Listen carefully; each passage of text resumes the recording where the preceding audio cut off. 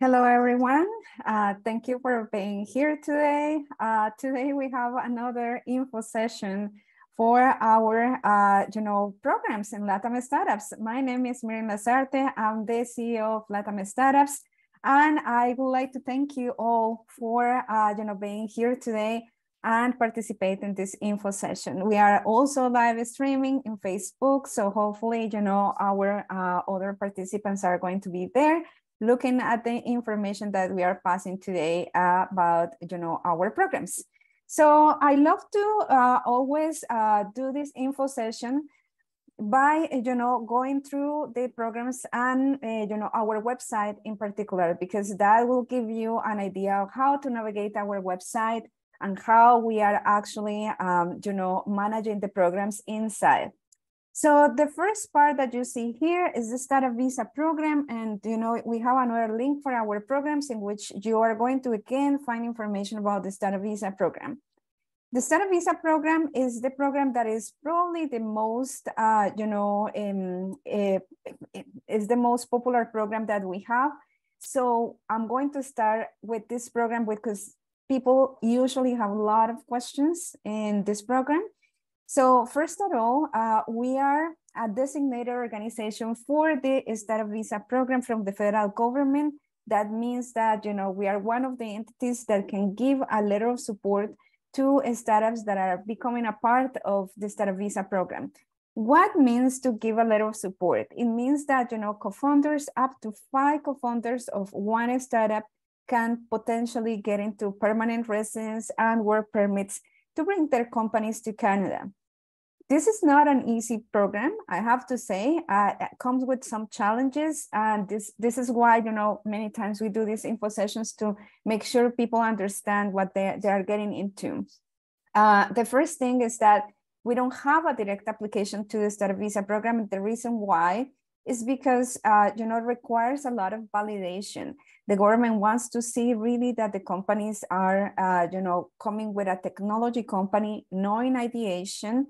It's a technology company that probably already have some traction, minimum have an MVP, especially if you are in health tech or clean tech or green tech, technologies that have long commercialization cycles. MVP is acceptable. For other type of, technology companies, we require to see some traction and we require to have some validation in the program.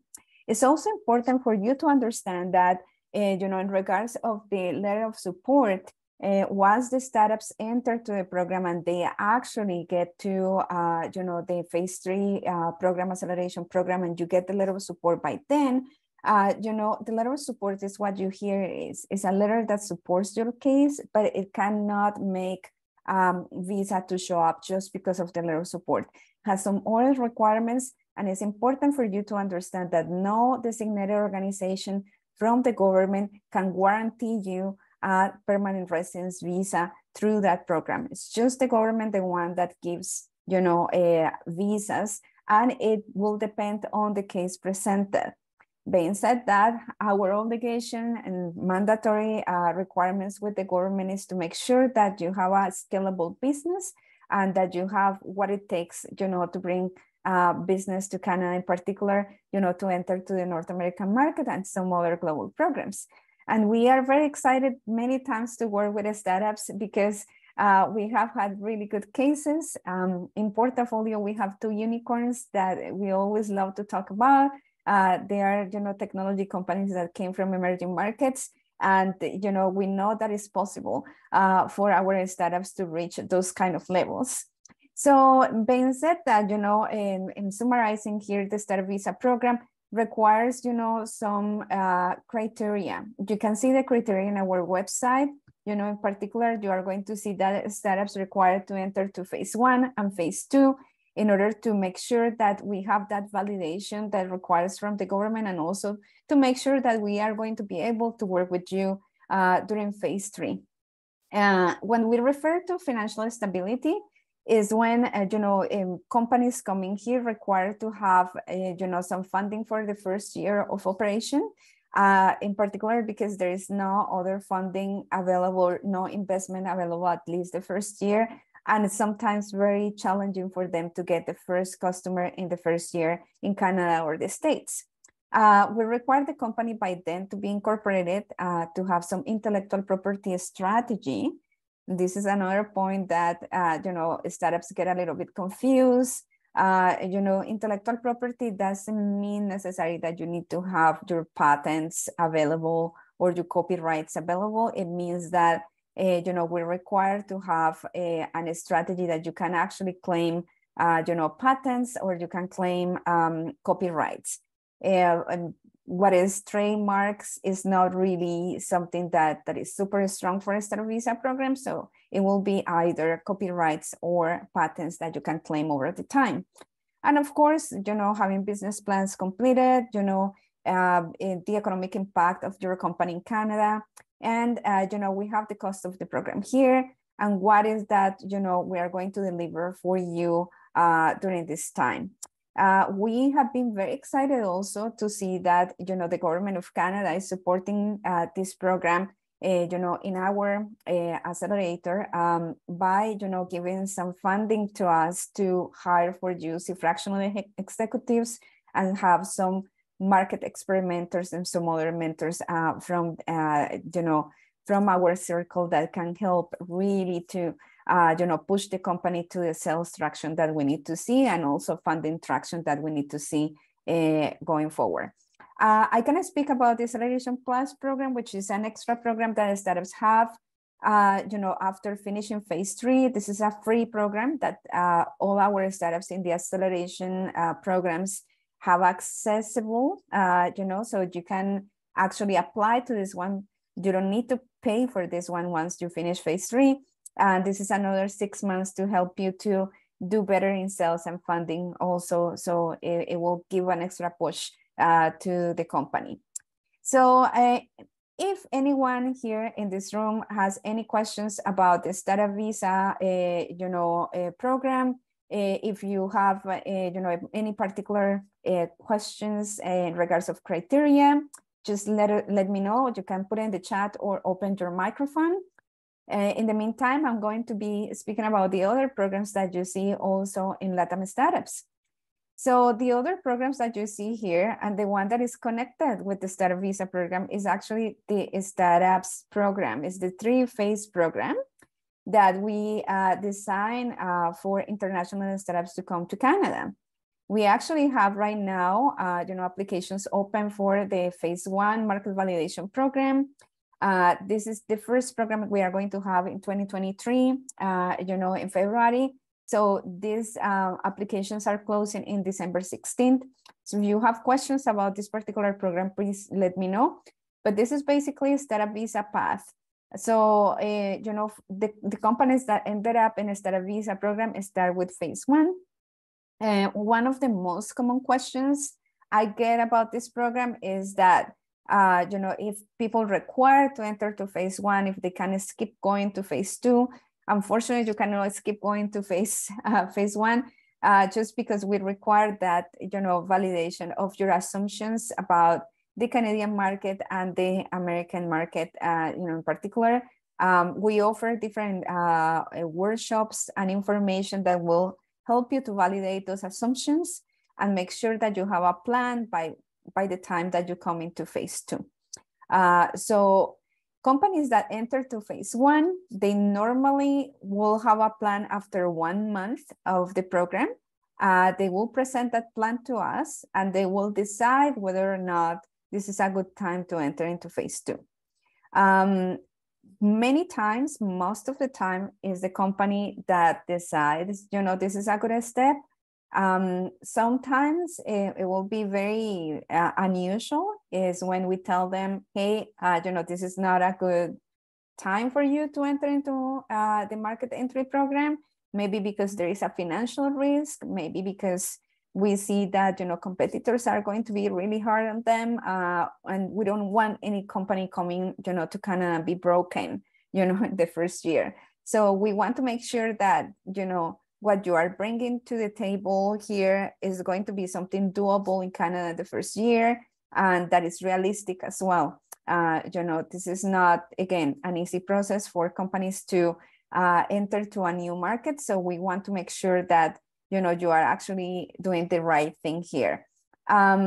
So criteria for this program is very similar to the Study Visa program. We are looking for technology companies with intellectual property strategy or some IP that they can claim.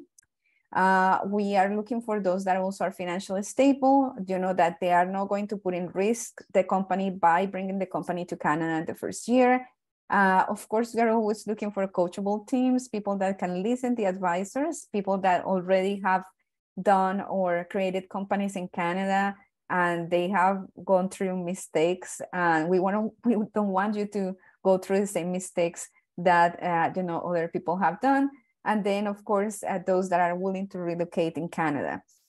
So it's important to have a very good business level, to communicate with our mentors, make sure that, they understand your pain and they understand your plan to come to the country. The cost of the program is the same for all. The program is $2,500 per month. This is just 1 month. So this is, just $25,000. And this is up to 5 co-founders. That means that the cost that you are paying here is actually, per company, not per co-founder. And, also phase 2, phase 2 come for 2 months. And that's why, you have $5,000 here. After the 2 months program, you will be entering into an interview with our board of directors that will decide, whether or not you are, ready to enter to phase 3, which is a Study Visa program. If they decide this is a good time and you have a good company to enter to this program, then, we give the letter of support. It's the first thing that we do. And then, you continue into 6 months of acceleration program. So many times the question is like, when I get my letter of support is once you finish phase 2 and you get accepted by the board of directors. Some other questions that I may have from audiences in the past is in regards of, how many, what is the percentage of acceptance into Study Visa program? How many companies we have declined in the past? The percentage is in between 85–90% of the companies enter to Study Visa program once they are in phase 2.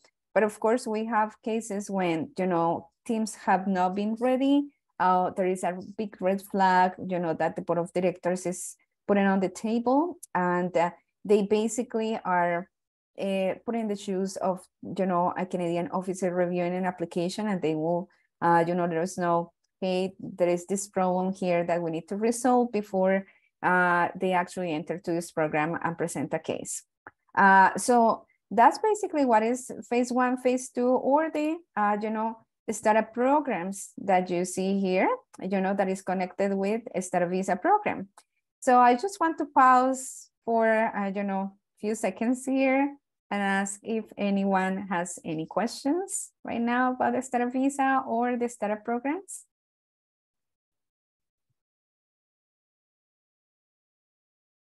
No questions, seems like. Okay, guys, there is no questions. I will continue with the other programs. But just remember that phase 1 is finishing, and it's the deadline when we are closing applications is December 16th. For those that are aiming to enter in February next year. And okay, so the next program that I'm going to talk about is the corporate program. The corporate program is a program that imitates a Study Visa program. The same, same program offers, like you will see, what it takes actually to get into in this program is basically the same criteria. Now, the only difference with the Study Visa program for the corporate program is that the co-founders of these companies are not aiming to immigrate to Canada, or maybe they are taking other ways to immigrate to Canada, or they are building a team in Canada, and it's a different path. Let's say we have companies that they want to have a shop in North America. They see Canada as a very attractive market to enter, but they are not intending to immigrate, or they have resolved again their immigration process. So in this case, the program imitates a Study Visa program. It takes around 6 months to be a part of this program. You see here, the minimum commitment was initially 3 months.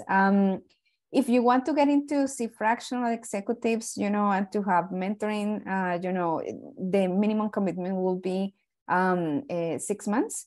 If it's less than that, then, it's not possible for us to give like the fractional, because the fractional requires to have to work with the company, for at least 6 months. So our aiming is to have the company already incorporated in Canada by the time that they are entering into this program. They are developing a project to launch in Canada or North America. So for example, sometimes people are looking for pilots, with big corporations here. They are looking to, start generating sales for sure, same as the other programs. So the main reason is the incorporation and the attraction of, customers for their Canadian corporation. Any other questions that you may have about this program, you can find it actually in our frequent asked questions. You can take a look of this link and make sure that you understand how the programs work, in regards of what is the difference between a startup visa and corporate program and the other programs that we have. So if anyone here has any questions about the corporate program, just let me know. Maybe put it in the chat if you want to, or any other question that you may pop up, about the first program that I talk about. Now I'm going to go very brief to the other programs that we have here. So the Newcomer Accelerator program is for those that are already in Canada. Again, this is a program that imitates a startup visa program, and the main difference for this one is that co-founders already have a PR or they are new citizens in Canada. This is a program that is funded by IRAP, RNC IRAP. For those that are not from Canada, this is a federal institution that funds startups and accelerators and incubators, and they fund per project. So this is our second year pilot. First year pilot, we have 5 companies. We ended up with graduating 3 of them. And then we have a group of 10 that are going to be graduated in March. Potentially, we are going to open again applications for this program that will restart in September 2023. So it is not close enough for those that are here that is going to, maybe somebody's interested in the Newcomer Entrepreneur Accelerator program. Just be a part of our newsletter and you will get notifications when, applications for this program will happen. And finally, boot camps. You will see that we have different type of boot camps coming up.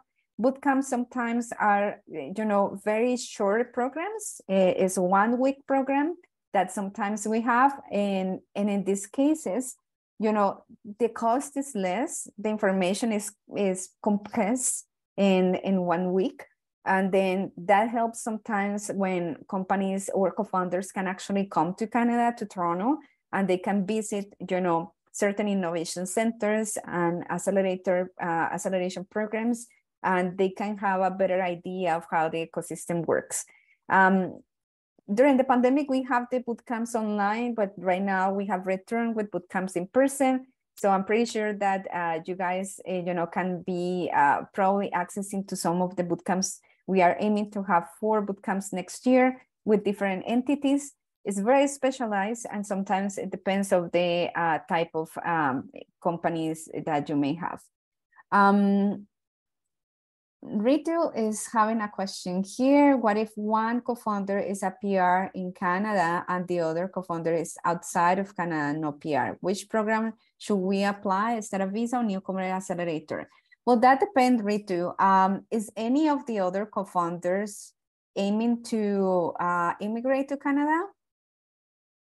If for sure the co-founder that is here is already here, but the other, yes. Okay, so in this case, you may be looking for a startup visa program, just because, if you are aiming to immigrate, then, that will be the program. Although we have, different options, a startup visa is not the only option to immigrate.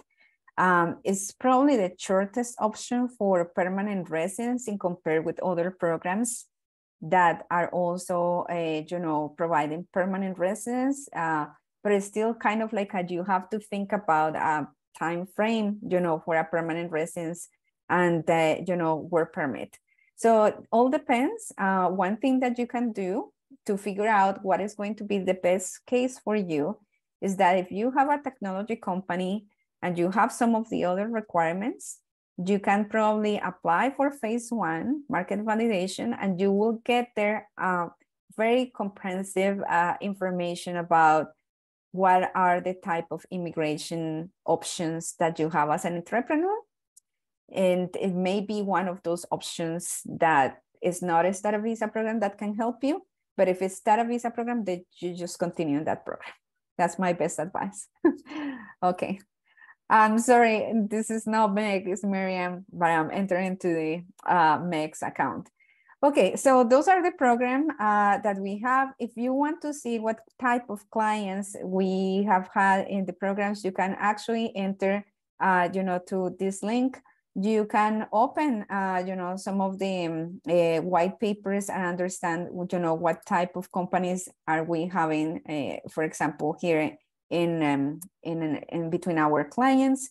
There are many type of technology companies that we have between our clients, and understanding again, none of these companies are in ideation. They already have sales traction in their home countries. A couple of companies like, for example, Pocket Clinic or K3 are pre-revenue just because they are in a different sector, is health tech or clean tech. Okay. Vital has a question. Sorry. What is your question, Vital? Bimal, sorry. Hi, Mariam. Yeah, hi. Thank you for explaining the program in detail. Well, yeah, my no question worries. is, if there is a company who is in traction, which means the company is registered outside Canada, and if the company is validated in a month period, and when we move to the second, the second program and all, how we'll be able to collect the payment from, if just identified some customers, or if it's a SaaS platform and want to bring some customers on board from Canada market, how we will be able to send up and sell the product in there, because is the legal registration in that country is particularly mandatory to operate the business even in this 6 months period, how that would be happen.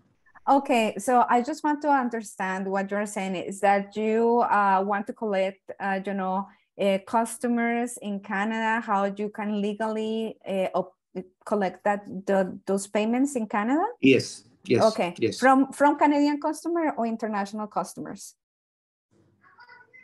From Canadian customers. From Canadian customers. Okay. That's not difficult, Bima. Actually, to incorporate a company in Canada, it takes less than 24 hours and can be done online. Now, that's the easy part. It costs less than $250, if you can imagine that. But, many times it will depend of what type of program you are applying on. Let's say that you are one of those that want to enter into start a visa program. Then you have to have a legal structure for the start a visa program in your Canadian corporation. For this reason, the cost of legal incorporation will take a little bit more, and it will also take a little bit longer, but the longest I've seen is like 3 weeks. Now, how that links with the payment option is because once you have a Canadian corporation, you can actually open a bank account. Now, it depends on what type of company you have. You may have some restrictions. For example, you can see in between the companies that we have here, we have one, Rexty. They are a fintech company from Peru, and they collect, money from different customers in different parts of the world, and they do basically conversion rate transactions. And this is a case where, banks are a little bit more conservative to open bank accounts because of the sector that they are at that has more regulation. But it has not been impossible for them to open the bank account. You still have, some no banks, but you have the other entities that are also financial entities that can open bank accounts for you. So once you have the incorporation, basically you have the opportunity to open a bank account. It's not a problem. Sometimes, you know, companies come here with a work permit. And with the work permit, they can just go in person and open the bank account, which takes no more than 1 hour probably to open the bank account if you go in person. If you do it online, then, you know, our recommendation is always to hire an accountant and then, you know, go through the process online for this particular part. So Bimo, I just want to make sure, is that the answer that you were looking for? Okay, it's one hand, you know, it has cleared my, but again, I have a question like, yeah.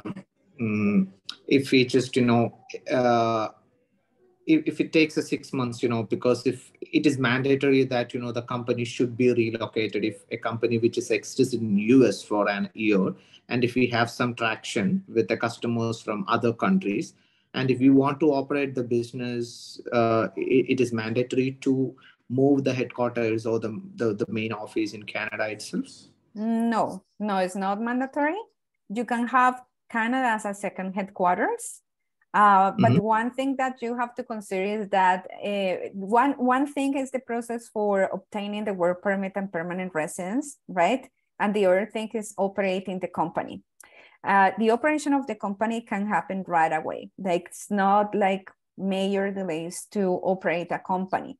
What it takes time is actually getting the work permit. And many times what I get is that the co-founders, they want to be here in order to do business, but they don't necessarily need to be here in person in order to do business and collect the customer. You know, especially during the pandemic, was well proved that you don't need to be here in person to actually collect customers. But if you want to wait for that, then yeah, you have to wait for, you know, the work permit now. For a study visa program purposes, there is no necessity for you to move the company. But, you know, sometimes the government wants to see what is that you're doing with your other company and how you are linking the two companies, or not linking at all the two companies. What they want to see is that you have already experience, that you have already kind of some traction, and that history will help with the process. The government will understand that you are not new in your business, totally new, you know, because you have experience in your home country and you have traction in your home country. That's the kind of collection of data they want to see in regards of cases. When you are like a totally new and this is first time you're putting a company, then those cases are the weakest I've seen. And it's more difficult that they are going to give a visa, for example, for those cases. And this is why, you know, we don't receive companies in ideation. It's precisely because of that. But other than that, there's not obligation whatsoever for you to move the company. Now, for everyone in the audience, be mindful that the government is looking for a scalable business. They are not looking for the other 97% of traditional small, medium businesses, because that's what we have in Canada all around. So they are looking for those that can be really scalable, for those businesses that can grow not just in Canada, but in the States and in many other countries. So that's what I think we have here in between our customers. So Bimal, is that the answer that you were looking for? That clear again, you know, thank you. I have one more question. Yeah, no worries. Please? Yeah. Go ahead. Yeah, we have time. Don't worry. Okay. So even if, you know, see, if we have a company who has attraction and, you know, just working in Dubai for 1 year and all, and we are looking a Series B fund or Series C fund to expand the company in North American or Atlantic region, or it can be anything. So if we perform well, what would be the benefit we actually get from Canada market, apart from the market and the space? Because, you know, how much amount will government invest? Or, you know, if we just prove ourselves that this company is, you know, running perfectly for 1 year based on your validation method and all, you know, what benefit we have? Because you told that, you know, you should have come with your money for at least 1 year, and you know, we will not provide anything. So we are just, you know, giving you a good business, and we are coming with our money and all the things which are running, you know. So what benefit actually we get from your country, your government, from your organization? That's a really good question, and thank you for asking that question. Well, there are many benefits, bringing the company to Canada. The first one is, for example, this is something that many people don't know, but the government of Canada has more than 100 grants available, and this is very unusual sometimes for startups to hear. Like why I'm going to get like a free money from the government to help my business grow. Those grants are available, for example, to hire people here. For example, when you are building a team here, you will have free money available from the government to hire people. You have money to market research and development, and you have money to grow your company international. And there are so many other grants available, in the market that you can probably obtain. So JP, you are in the audience right now. Can you please copy paste the webinar that we made about Canada 101? We just finished that one. So you guys can obtain that information. So the thing here is that, if you have a Canadian corporation and you are growing that Canadian corporation, you can obtain those grants and start growing the corporation, which, many times the startups are trying to go to the States to obtain financial support from investors, but at the end of the day, it's a debt, right? You get into a debt with an investor, you have to return that money, you have to return way more than that money. Many startups here in Canada, they actually obtain grants first, which is free money in the market, and then secondly, go for investors. So that's one of the main reasons. The second reason is the Canadian branding. And this can sound a little bit silly to all of you here, but many of the companies that we have here, once they become a Canadian corporation, the collateral effect for them is that they are selling better in their home countries with the other company that they have. And of course, they start getting, the gears here on and how they can grow, the Canadian corporation. But that's kind of the second collateral effect, is that they start growing exponentially in their countries because they are perceived as a Canadian corporation. Now, the third benefit that I want to point out is that, if you are, as I can see, many of the times that companies come to us, they are international companies. They are not just, let's say, located in Dubai or in India, in other places, but they are growing in the region. They are growing to some other countries. There is a good help from the government of Canada to grow into those other countries. How is the help? You have the Trade Commissioner Office, which in many other countries is you have to pay for that. In Canada, you don't pay for Trade Commissioner service. You can actually obtain that. Many times they open doors for you in other countries. So you, as a Canadian corporation, you can go to a Trade Commissioner and say, I need to be meeting with some clients, or I need to be meeting with lawyers or accountants, whatever is happening. And then, they can open the door for you. If you are, for example, going to trade shows, or you are, meeting with clients internationally, you also get funding for that part. There is the Canada Export Innovation Fund and many other funds related with that one, where, if you need to go to some other trade shows as the Canadian corporation, that many times, again, as a collateral effect, help the corporation in your home country, you can actually utilize those funds. And just to give you an idea, one of those funds is $75,000 to attend trade shows and, travel and accommodate internationally. So this is just for, to giving you an idea. And there JP has, posted the last YouTube info session that we have about grants, about incorporation, and about, immigration. So you guys can see that it's very, very detailed. I have to apologize. It's 1 hour, 27 minutes because it has the train main components that many times you guys are looking for. So just be mindful about, that you can probably see in that webinar what you are interested on. It can be the incorporation part, the immigration part, or the funding part, or maybe the three of them. So Bimal, is that answer okay for you? Yes, very well. Thank you very much. And just, that was nice. Thank you. Okay. Sorry about that. So, okay, guys, I'm going now into the last part of the this webinar here is about events. So we do events all the time. And just for you guys to get an idea, we are projecting next year around, if you know, 50 events locally and internationally. So if you happen to become a part of one of our virtual or in-person events, you will find all that information here.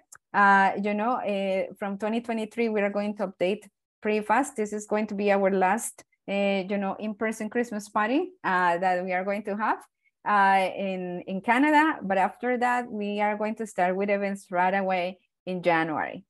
And, you know, if you want to learn a little bit more about our team, you know, you have all our team here and who are our board of directors. You know, you can connect with them in LinkedIn. You can connect with us in LinkedIn and, you know, ask us further questions. These are our C-fractional executive, business mentors, and market experimenters. So you can see their profiles. You can see what their expertise is. For example, I want to highlight here Diego Sibils. He's one of the co-founders that passed through phase 1 up to phase 3 in our programs, and his company become unicorn level, you know, last year or the beginning. It was at the beginning of this year. So he was one of our speakers actually this year, because he came to us when his company was 3-4 million in revenue in his home country in 2019. By 2022, he was unicorn level. So if you want to see those cases, actually, you can see also our news, you know, in blog part, and you will find out some of the other cases that we have from our startups, why they brought the companies here, and what they are doing right now in particular. Some of them are startup visa programs, some others are corporate program or the other programs that we have. So again, I'm going to maybe open for questions right now. If anyone has any questions, just please let me know before we finish this webinar that is actually pretty much on time. No questions? Okay, guys. So if there is no questions, I really want to thank you for being here today, for being a part of this webinar. Please remember, phase 1 market validation program is closing applications next week, you know, December 16, for those that are aiming for entering into in February. The other programs are basically, you know, depending, corporate program is enrolling basis, and NIA program will be until next year, summertime, that we open applications. So thank you very, very much for being here today. You can email us to contact@latamstartups.org for any particular questions. So thank you and have a wonderful day.